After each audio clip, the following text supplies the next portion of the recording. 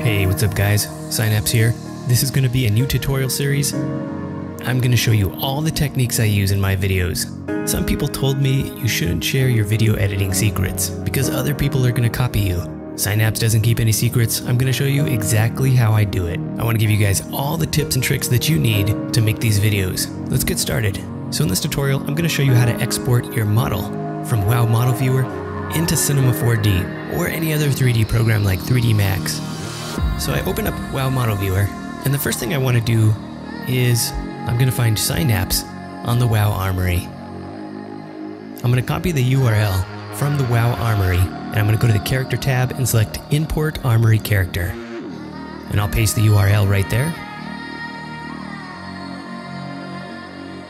The WoW Model Viewer automatically retrieves the model of my character.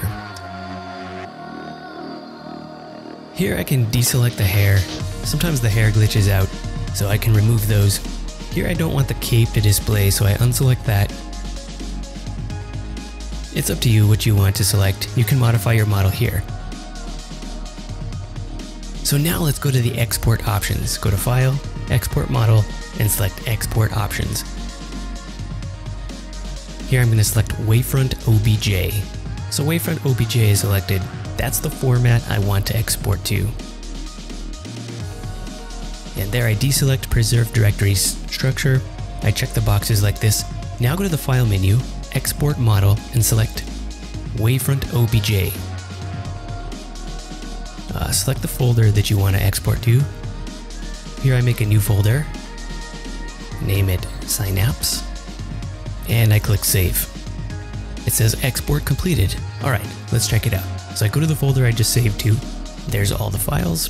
There's the .obj. I double click on the .obj to open it in Cinema 4D. Here I select 10 as the scale, and I basically just click OK. You can adjust the scale to fit your needs.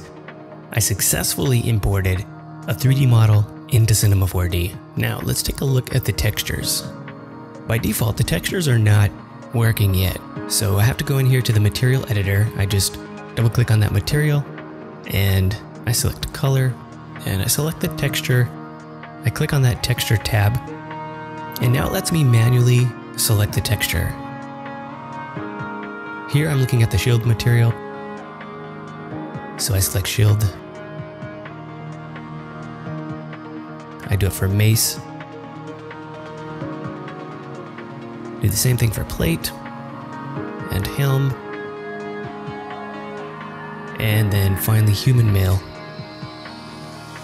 Once you match all those texture files to the materials, then your character should be complete. And here I just save it as a C4D file. And that's pretty much it for the basics. Each of the 3D objects is saved individually. I can drag them around. This is basically the technique I used for Swifty's Legends of the Arena intro. And if you want to, you can also rig and manually animate your character. I haven't really found a fast way of animating the character, so I've had to manually animate the character in Cinema 4D by rigging and adding a skeleton. So if you guys figure out an easier way to animate these characters in Cinema 4D, let me know and we can collaborate. Here's Chinglish. Here you can see I added a camera, some lights. Just to show you the effect of the light, I changed the light to red and blue. And so you can see, you can actually change the lighting to get the effect you're looking for. Alright, that's it guys. I hope you enjoyed this tutorial and let me know what you think in the comments. If you like this tutorial series, please subscribe. Next I'm going to show you how to import these character models into After Effects and integrate these 3D models with WoW footage. Alright, see you next time. Good luck and have fun.